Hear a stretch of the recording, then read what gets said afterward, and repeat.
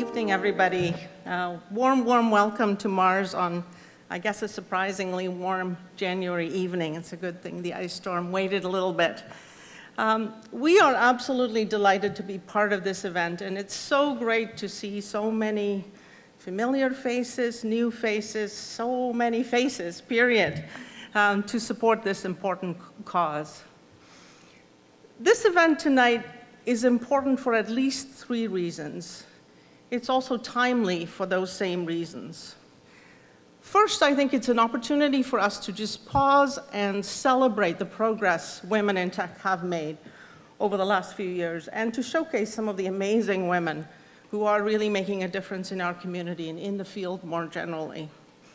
Yes, there has been progress, and the more we can showcase that progress, the more that positive flywheel of further positive results will come.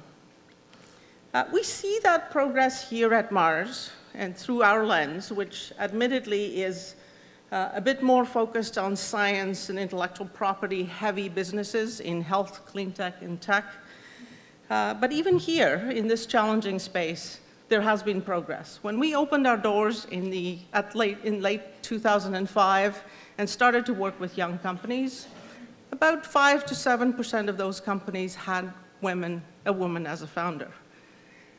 And that was a pretty typical number at the time, and unfortunately, it's still a pretty typical number.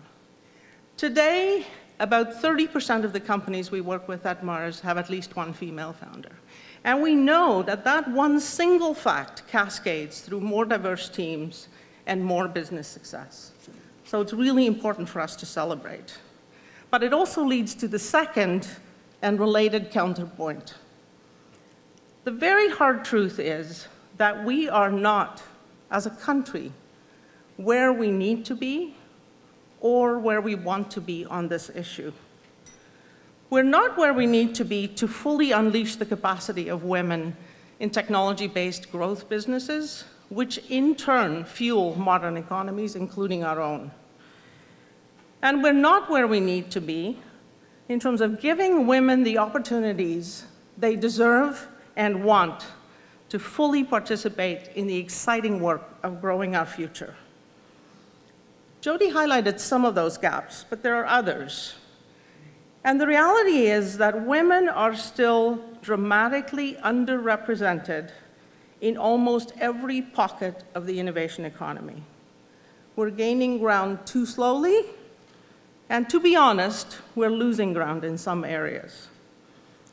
Which leads to the third reason why tonight's event is important and timely, and that's the recognition that there's no magic bullet for this problem. This dial will only move if we all do the hard and often unglamorous work of moving it.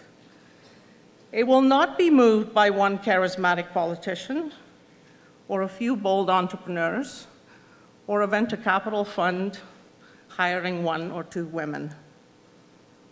The dial will move when we all speak up, stand up, lift each other up, and step up, women and men.